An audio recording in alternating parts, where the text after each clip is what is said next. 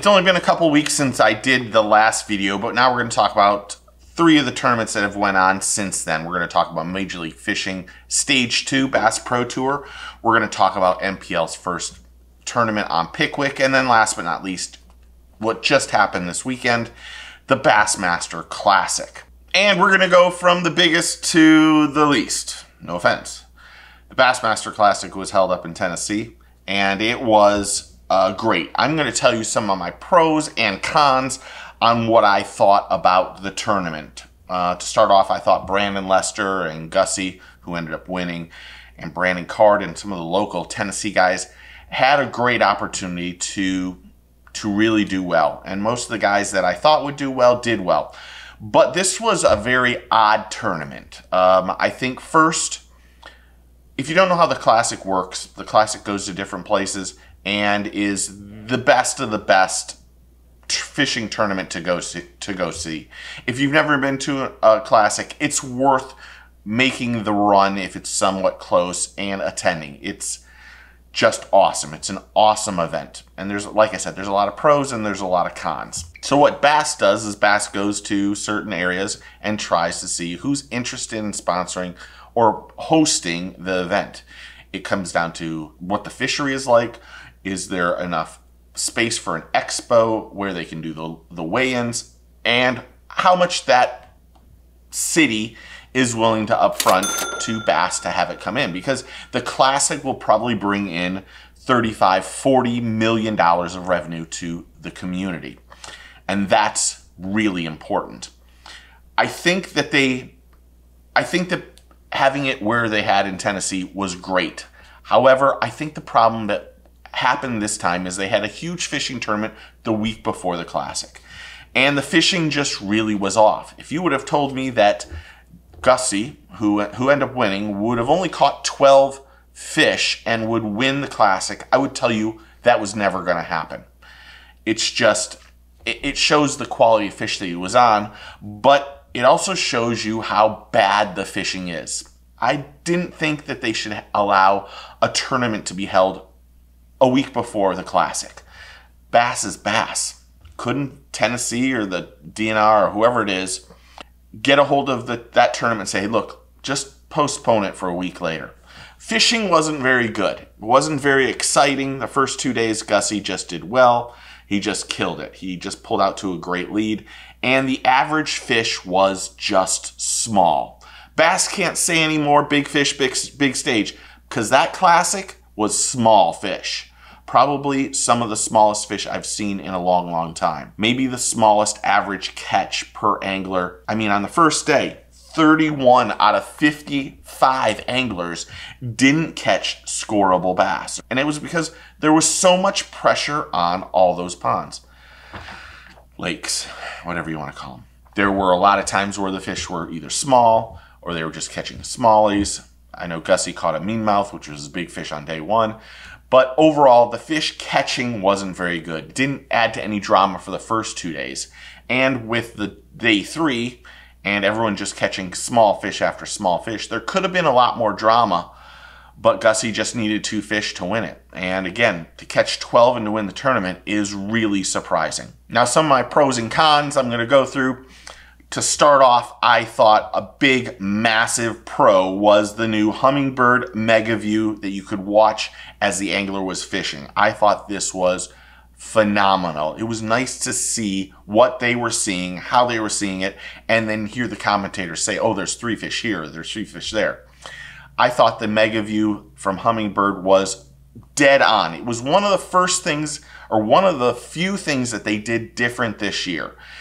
Bass is really good at staying very consistent. They don't add or change things, because why change things if they're not broken? The Mega View Live was probably my biggest pro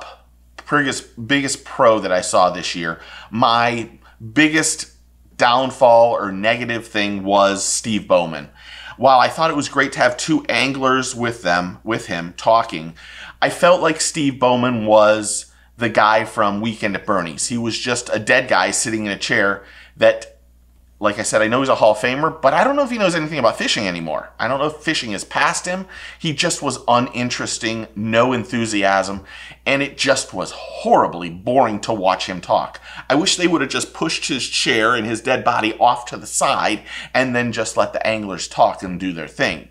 I thought he interrupted people. I thought that there was too many times where the microphones were doing weird things.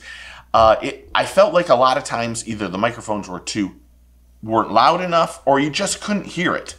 When the tournament coverage was going on FS1 and you were watching it online, you were just not getting any commentary. There was literally no sound a majority of the time, or very little sound. And you had to turn your speakers on as loud as possible, and then you would instantly get, after 3 minutes, 7 or 8 of the same commercials time after time after time. There were more commercials than fishing going on day 3. The commercials were horrible. They were the same thing over and over and over. They don't need to show me another Ray Scott trailer, because I've seen it 65 times. And I didn't like it. I thought that I had to get on my television over there and watch FS1, and because Bowman and the commercials just were too much. And when I did watch it on FS1 or Fox, it was still way too many commercials. It was way too much. And I did not like that at all. Again, I love the Mega View, but the truth be told, we need to do a whole video on forward-facing sonar. It's here, and it's staying. Anglers who are really good at their forward-facing sonar are the ones that are doing really well in all of the tournaments. I thought at one point in time, if you were really shallow or you're bed fishing or stuff like that, that you might not use that so much, or if it was really clear water. What we found out is if you're not really good at forward-facing sonar, you're not in the game. And that's I think there's some pros and some cons to that. And like I said, we should probably do a video about that at some point. But forward-facing sonar had a huge play in the Classic. And I couldn't be happier for Gussie to win. I mean, Gussie was should have been one of the favorites. Just outfished, outclassed, outdid everybody. So it's really great to see him win. He's going to be a great Classic ambassador, and I'm very happy that he did so well. So now let's talk about stage 2 of Major League Fishing in the Bass Pro Tour. We have got to do something about where we pick and where we go, MLF. You did it again. The qualifying rounds were just dink after dink after dink, and it was not interesting to watch. I know the place was really cold.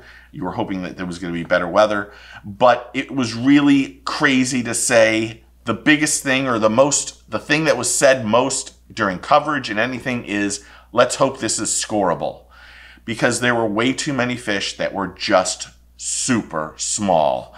I thought it was funny that one guy would say, "Oh, I got a big one." Strader said, I got a big one, I got a big one. And then he pulls it out, and it's 1 pound 11 ounce. The squirrel bass was 1 pound. They mentioned several times they're using bigger baits looking for bigger fish, and then they catch a 2 pound fish. There was just so many things that were just didn't make it a lot of fun. The championship round happened on media day for the Classic, which I don't understand. I don't think there should be any tournaments the week of the Classic or the week of the Red Crest. Let the anglers go do their sponsorships at the expos and stuff like that. But in the knockout round, 17 out of 40 anglers did not catch 5 scoreable bass. Come on, man. That's just terrible. So good, you have to watch it again. Hawk, you're a real football guy. You can play for me any day. But come on, man. They've picked 2 spots in a row that are just uninterested and boring to watch fishing. We have to say some positives. Michael Neal, if you don't know who Michael Neal is, he is on fire. He is catching and doing everything right. He has got this new sense of urgency and sense of hunger where he wants to do well, and he is fishing out of his mind. I think he's going to give Jacob a good run for Angler of the Year on the BPT. Having said that, it doesn't matter if you want to do 5 fish or if you want to do any fish. Jacob Wheeler is the real deal. The man just catches fish. He just does everything right. If there was a chance for him to fish BPT and fish the elites, I would say he would win more money than anyone has ever won in fishing in 1 year. He is that good everywhere he goes. He's consistent. He is hands down the best angler on the planet. But again, they're catching a lot of dinks, and they've got to do something about where they're going fishing. I said it in the last video. Go to Florida, go to Texas, go to Georgia, go to California. Go someplace where you're catching big fish, because these dink fests are not fun to watch. And I felt like the Classic was a dink fest, and I felt this is the second stage of the Bass Pro Tour that's an even bigger dink fest. And last but not least, and probably the only time I'm going to cover MPFL for the rest of the year, MPFL had their first tournament on Pickwick. Brandon Perkins went wire to wire. Congratulations to him. He won $100,000. He destroyed everyone. It wasn't even a contest. He's a local boy, local pond. That's his place. He absolutely put it down. NPFL has an issue. No one knows the tournaments are going on. No one knows the tournaments are going on. They're charging $6 to listen to Fat Cat and Luke do the weigh-in afterwards, which I find, I don't know who's paying $6 for that.